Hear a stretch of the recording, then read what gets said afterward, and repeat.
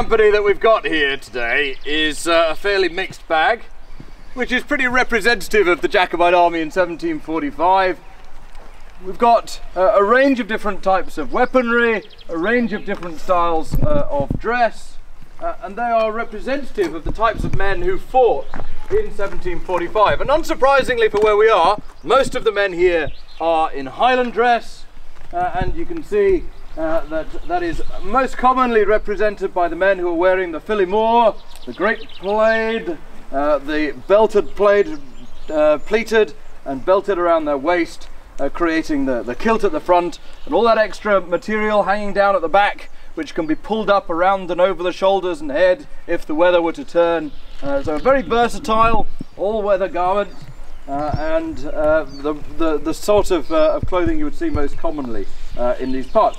In a very distinct range of colours, and colour was very important. Highlanders were peacocks in the sense that the brighter the colours you wore, the more colours you wore, the higher your status, which is why, for example, you can compare directly this Alistair with our friend Angus here, and the two give you a perfect contrast in terms of the social scales of Highland dress and how that is reflected in the Jacobite army, because you see that Alistair, who's simply dressed in relatively inexpensive clothing with darker colours, muted colours, no really expensive bright dyes. You can see on his feet he's got very simple Highland brogues, and he's equipped with a musket, a Spanish musket, which has been given to him by the Jacobite army,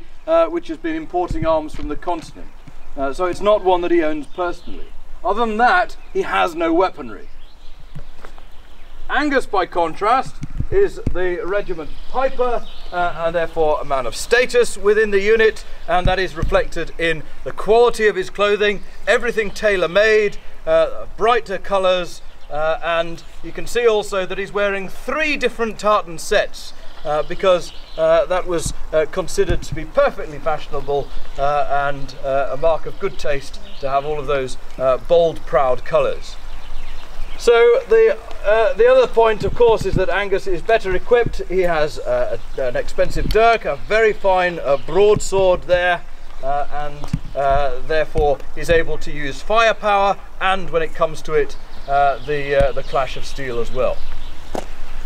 A Highland army that was being pulled together by Prince Charles at very short notice in 1745 needed to be able to combine the elements of modern warfare that were battle winners, firepower and discipline, with the aggression and the hand-to-hand close quarters contact that the Highlanders themselves preferred. And so the training of the Jacobite army had to reflect that. You will notice that almost all of the soldiers have got access to a firearm. This is really important. This is not going to be some backward looking old medieval army we're pulling together out of the Highlands. This is a modern 18th century army which will have to stand toe to toe with a professional paid and trained army like the British Redcoats. So we have to have firepower in order to go toe to toe with them and fight on even terms, especially if we want to be taking fortified positions like those around the Highlands. So that's really important. But what we also need to be able to do is combine that firepower and discipline with the aggression and speed of an attack, and so we need to be able to move from firing positions in lines to aggressive charging tactics. And you may, if the enemy decides to resist, encounter some of these tactics later on when we make our advance, don't tell anybody this, mind you, against the Redcoat camp. Now, the 3 gentlemen here are dressed slightly differently, and you can see that these are in fact dressed in Lowland style clothes. And so they have breeches and hosen, waistcoats and jackets, boots in one instance there. Notice some of them have lace shoes, some have buckled shoes, the more expensive variety. And these Lowlanders are also an essential part of the Prince's army. Although the Jacobites wanted everybody to believe that every soldier they recruited was a terrifying Highlander, actually most of them, by the second half of the campaign, were in fact lowlanders. But in order to create a sense of unified identity, the princes instructed even the lowlanders in the army to wear some elements of Highland dress, which is why at the very least you would expect them to wear a sash of tartan, or a tartan waistcoat, or a tartan jacket. And so you see the differences. And you also see therefore that the men who are dressed in lowland styles are not dressed for a Highland charge. They don't have swords and targes ready to go into hand-to-hand battle. They're much more expecting to fight in lines, volley firing with their muskets. I'll draw special attention to the gentleman at the end, because you will note that he has a little bit of finery about him, a gold-laced hat, and of course that gold emblem around his neck, which is a gorget, and that is the symbol of his commission as an officer in the French army. So there were many, especially amongst the middling officers of the Jacobite army, who were Highlanders, Scotsmen, who had seen service and still were currently commissioned in the French army. They were experienced soldiers therefore, and they came specifically back to Scotland during the course of the Rising to provide that military experience that the Jacobite army needed, and took place usually with an increase in rank in the Jacobite army as well. And so what you see is a range of different men, all wearing their own clothes, all with varying levels of experience and differing expectations as to what the war will bring. What we're going to do is, just for their benefit as much as anything else, is go through the firing process so that they are reminded as to how the muskets work. Some of these men would be holding their muskets for the first time and would be unaccustomed to using them, and then we will give you an idea of how a Highland charge might look as well. So, shoulder your firelocks. Without powder, but in your own time, load. The muskets are brought round to the right hip, and the pan is opened. Paper cartridge filled with gunpowder is opened by the teeth. The pan's primed with gunpowder. The rest of the gunpowder is poured down the barrel. You see them now with their ramrods pushing the paper of the cartridge and the gunpowder all to the bottom of the barrel. And doing that, I must say, with remarkable efficiency. Slows them down a bit when they've got to use the powder, I must say. Now, the guns are loaded and they would be ready to fire. So if you come to the recover, and there would be three very simple orders. If you were watching the British Army give you this demonstration, they'd have taken a lot longer to do this, because they like to do everything at the same time by beat of drum, nice and slow and disciplined. So for us, there are only three main instructions. Make ready, and that's the guns brought to full cock. Present, and fire. Sorry, Matthew, you didn't survive your 18th birthday. It was going so well. Sorry. Recover. I'm sorry. I'm dead. Yeah. You're not sorry at all. I know, I'm just... Shoulder your firelocks. Every second man, take one pace to the rear. That's you, Kevin. Close your order to the centre. Centre of gravity. Okay. Smell. Okay. Right. Without powder, load. On the battlefield, we're not going to form one flimsy open line. We would try to deploy on the battlefield in 3 lines, in fact. But for the sake of what we've got here, we'll try it in 2. The men taking care, therefore, when they fire their guns, to make sure that they aren't poking the eye out of the man next to them with their ramrods. They're coming up to the recover. Now, in order to present you with a single massed volley, both ranks would fire together, the rear rank firing over the shoulders of the rank in front. Make ready. Present. Fire! And now you see, although it's a shorter frontage, you can see there's a lot more guns in a concentrated area. Recover. and that means a lot more musket balls, lead balls whistling through the air in this compact space, making it much less likely that you're going to be able to run through it. Okay, now we will try our firing and advancing, as we will attempt to use later. Okay, open your order from the centre. Okay, remember how we did this yesterday. Front rank. Make ready. Present. Fire. Reload. Rear rank. Advance.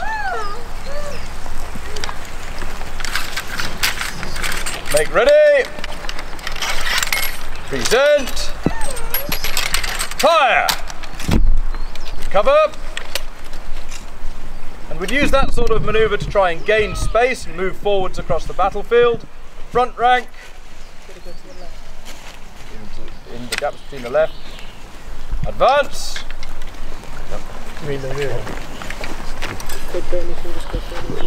Make ready.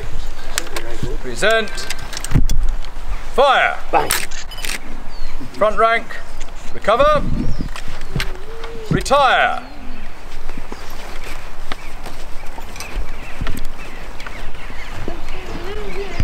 Shoulder your firelocks.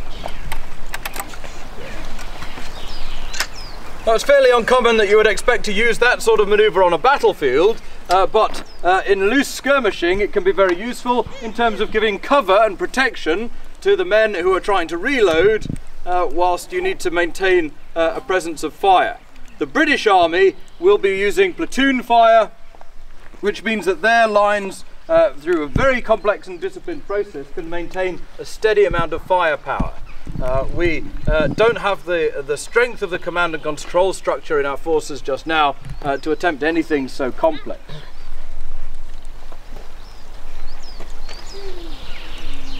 Section, 3 paces to the rear, march.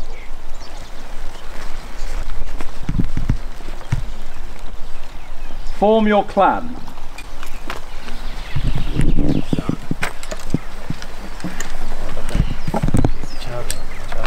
If the firefight is not proving to be the successful way of breaking through, then the Jacobites will form these clusters. And you see that the whole unit is condensed, very closely packed, very tightly packed together. They will go from the extended line into these very, very tight clusters, usually formed around the individual clans in the Highland regiments. So a single regiment could break up into 2 or 3 of these large clumps, and you can see that those who don't have swords have turned their muskets around, ready to use their heavy brass plated butt ends. Those at the back are ready to reach forwards with the musket butts, and the senior gentleman in the unit, the highest of the social class and therefore the best armed, is the one who forms at the centre. In this case it's our Piper Angus, and those men at the front with their swords, their targes, and you can just see the blades of their dirks peering out from behind the shields, ready for the chop. And this is the formation that they will use to punch through the British Army, which forms in linear formations only 3 deep. And if you can hit them with sufficient amounts of momentum, you can simply force your way through that line, break it up, and then it becomes a hand-to-hand fight in which the advantage lies with the men with swords, not the men with guns. So a charge like this would advance very steadily. It would move forwards as a clustered block, and then as it got closer it would gain its pace, and eventually the order Claymore would be given, and these men would fall forwards at great speed and lay upon you, trying to brush aside the bayonets of the enemy with the targers, catching the enemy with the dirks, and then bringing the swords down from high on the end. And so you can imagine how disruptive that technique would be once it reached the enemy's lines. Reform your ranks and files.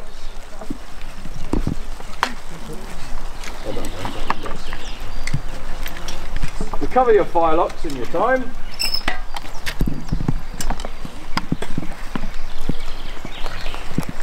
The Highland Army was very versatile. The problem, of course, at the initial stage of the war was that it was also very inexperienced. and it took time for the Jacobite army to learn its trade, and despite that, it won a succession of successes, particularly the Battle of Prestonpans in September 1745, when the army was only a month old. And from that point on, it increased in strength and capacity, and at its peak, the Jacobite army reached in the numbers of about 10,000. So it became a very considerable, very capable fighting force, and of course the ultimate tragedy that befell it on the fields at Culloden is in no way reflective of the inabilities of the soldiers who fought on the moor that day. So hopefully that's given you an introduction to what it is that you're seeing when you're seeing the Highlanders and the Lowlanders of the Jacobite forces here, and hopefully also it means that if you do see us in action later on in the day, then you understand a little bit more about the way that these soldiers were operating. And if you are a little bit bemused about how we can fire at each other without taking large numbers of casualties, then I'll remind you that muskets are smoothbore weapons that are very poor in terms of accuracy, especially in the hands of untrained men, but even for trained soldiers as well, which is why we try to fire in volleys rather than as individuals if we're in an open space, so you can maximize the chances of hitting something. But actually in a firefight, unless you're at extreme close range, casualties do tend to be relatively light. Once we get stuck in with bayonet or sword or dirk, all of that can change very, very quickly. Thank you very much indeed. I need to choose 2 pickets who will be accompanying me to go and scout out the enemy's encampment.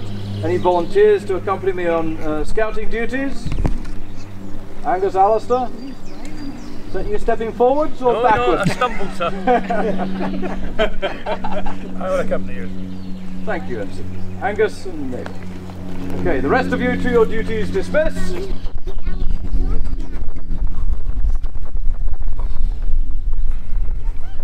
Thank you very much, ladies and gentlemen.